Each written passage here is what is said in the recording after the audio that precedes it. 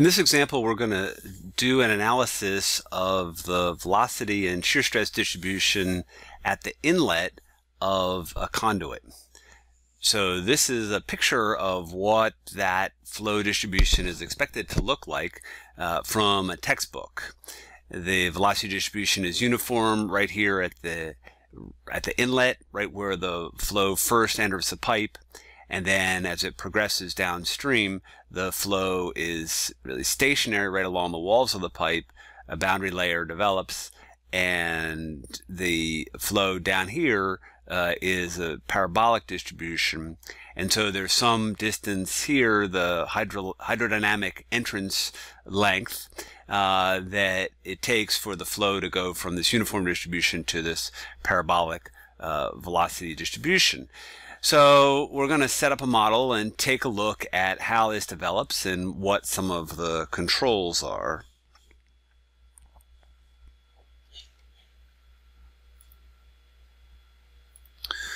So I've set up a model to do this. It's called laminar flow between plates entrance effect. And I'll go through it here briefly. The model has some parameters in the global definitions: viscosity, VISC, and average velocity.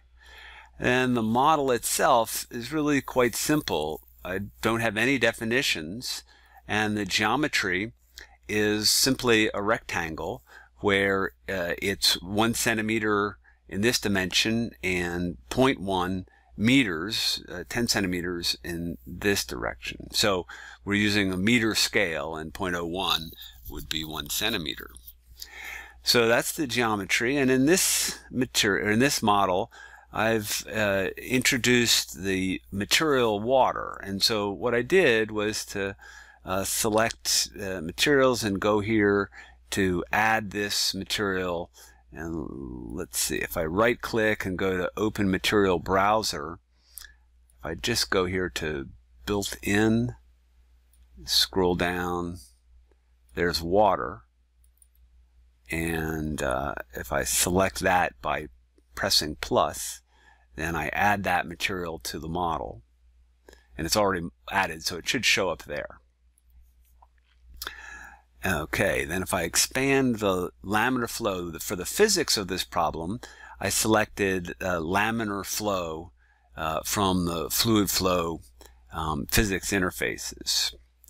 These are the 3 defaults, and we're just keeping all of those. The fluid properties, I, in this case, used the fluid properties, density, and dynamic viscosity from material. This is the default, and because I have selected the material right here for water, then the density and viscosity that are in the database are used. So that's the setup for fluid properties. The inlet, this is the inlet boundary here, and so I selected it. And there are a couple of choices that I can have for an inlet boundary. They're shown here.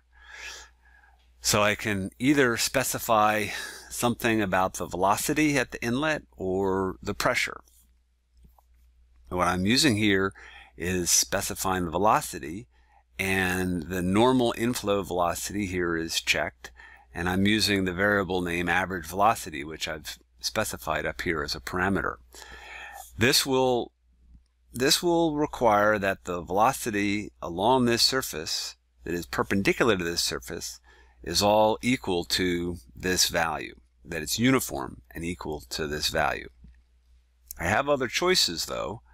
I could specify just the pressure here, or this laminar inflow case will allow me to specify the distribution of the flow being equal to what would occur in a fully developed laminar flow case. And then I have a couple of other options as well.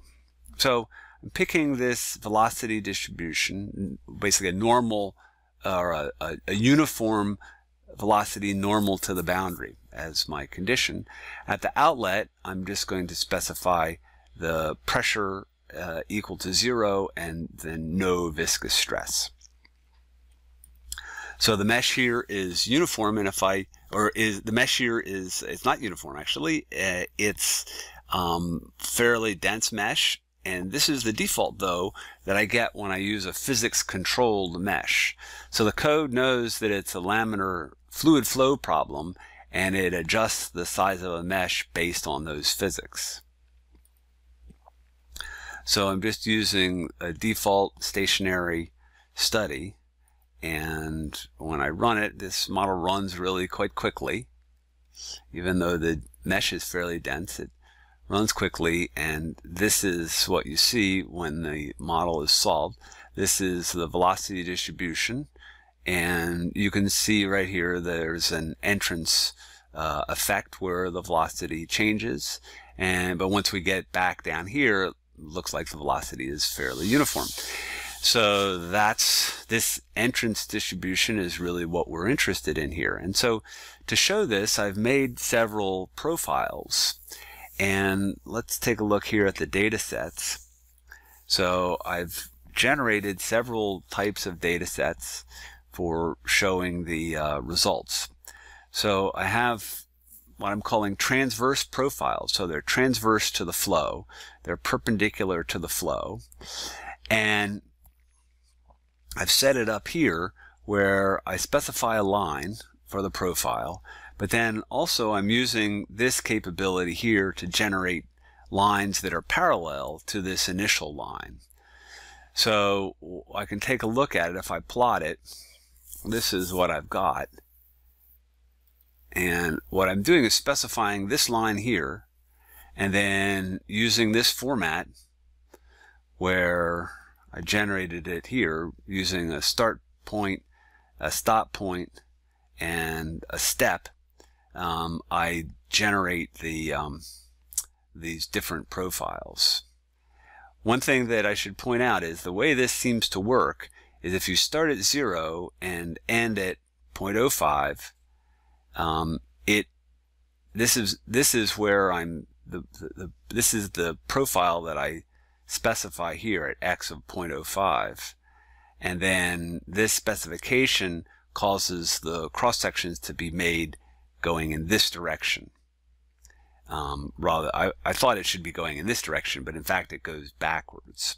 So just keep that in mind. Always plot it up to make sure you have these profiles in the place where you expect them to be. So I have a set of profiles that are starting at the inlet. I made another set of transverse profiles, this one here, and if I plot it up, then it's essentially the same, but I reduce the number, and so I don't have a profile right here at the inlet.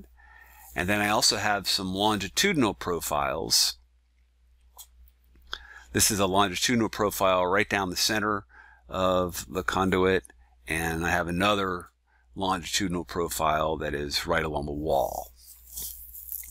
Okay, so that's going to allow me to take a look at the, basically to slice up this velocity distribution into some plots. And so the results are shown here. This is the velocity, fluid velocity transverse to the flow. So the position is color-coded. This blue one is right at the inlet. So we specified a velocity of 0.001, and you can see what that distribution is like. That's just basically what we gave it. And then we go downstream, I think it's 2.5 millimeters, and we get this profile, and another 2.5, and so on. And so you can see once we go down 1, 2, 3, about the fourth profile, then the profiles really are all the same.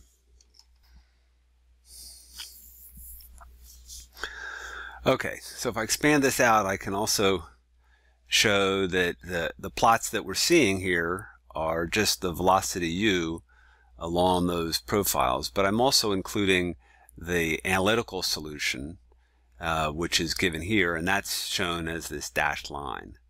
So we're able to show where the profiles become equal to the analytical solution, and And that's basically where the flow is stabilized. So we can also do this. Well, let's just take a look at the fluid velocity along the axis. So this is right along the center line of the conduit, and we can see the fluid velocity starts at 0.01, and then it increases and reaches then a value of 0.0015, and it does that in right about here. That's a little bit less than 0.01. And we could change the scale. I think if we blow this up and use a bit of a different x-axis scale, so instead of going to 0.1, if we go maybe to 0.02,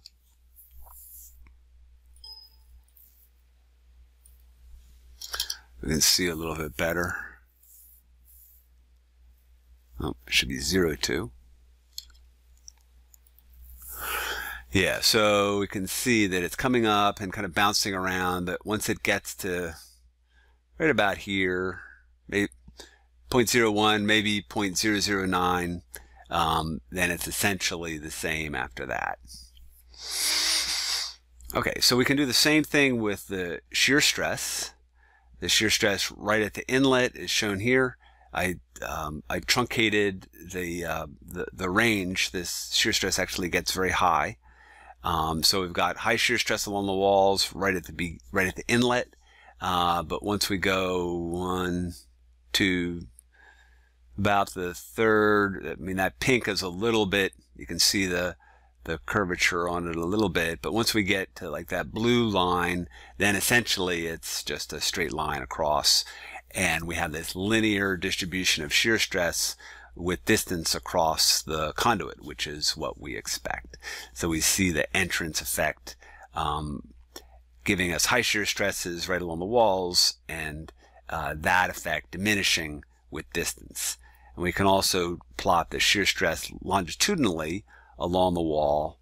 It's shown here, and you can see now the scale. We have these very high shear stresses along the wall. This is where the highest shear stresses occur, and the very highest ones occur right along the wall at the inlet of the conduit, and then they drop off. And if we blow up the scale here, and we want to do the axis, so if we blow this up to say 0.1, we see that the shear stress, it kind of stabilizes right in here. So it's stabilizing at about 0.007, which is a little bit upstream from where the shear, or where the velocity at the center line stabilizes.